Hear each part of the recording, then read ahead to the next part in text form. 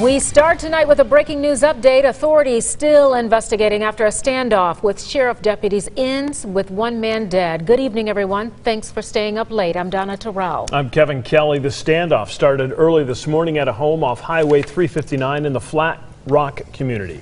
Haley Brooks was in Johnson County today. She has the very latest.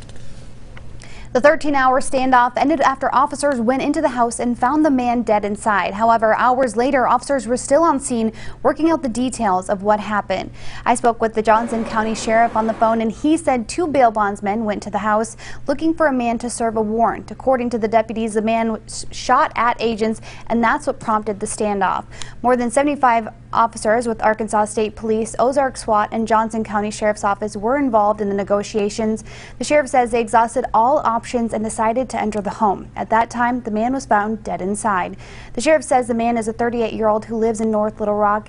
The home he was in belongs to his girlfriend's parents.